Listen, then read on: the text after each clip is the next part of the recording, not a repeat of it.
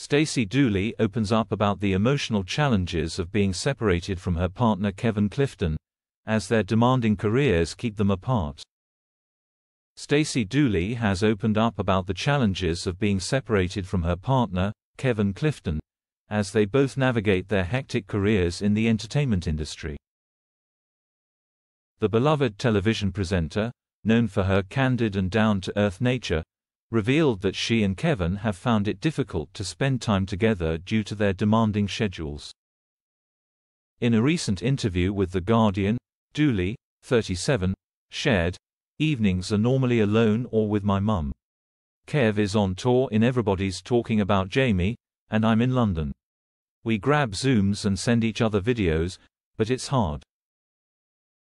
The strain of being apart has been particularly tough as the couple juggles their professional commitments."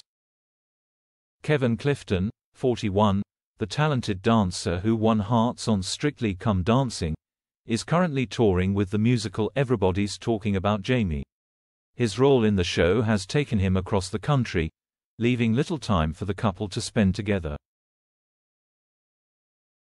Meanwhile, Stacey has been busy in London, working on various television projects, including her appearances on the latest seasons of The Weakest Link and Blankety Blank. Stacey will join host Romesh Ranganathan alongside fellow celebs Adrian Chiles, Josie Gibson.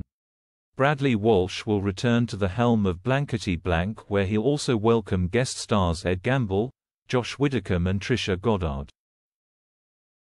Despite the challenges, the couple has been doing their best to stay connected. The pair frequently turn to technology, using Zoom to catch up and share moments from their day. Stacey also spoke about her Sunday rituals, which often involve spending time with family, including her mum. "We always have a full English," she shared. "On a Sunday, always a full English. Hash browns are my favorite. And maybe a croissant, too. I eat garbage on Sundays, as if I'm a 20-year-old student with no health problems and I'm not doing any exercise. I need to get on top of it."